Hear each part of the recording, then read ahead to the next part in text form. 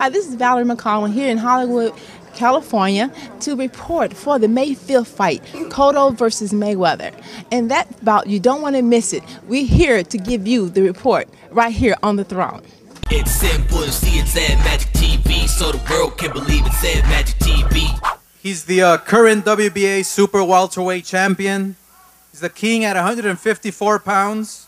He's the four-time and three-division world champion.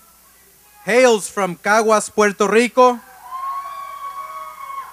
He's the most popular fighter in Puerto Rico. He has held the world championship title ever since 2004, winning 16 of the 18 world championship bouts.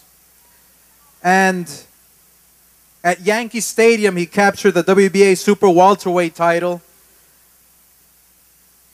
It is my pleasure to introduce to you a fighter who is going to come with everything, going to make it a great fight with a record of 37-2, 30 knockouts out of Caguas, Puerto Rico, Miguel Cotto.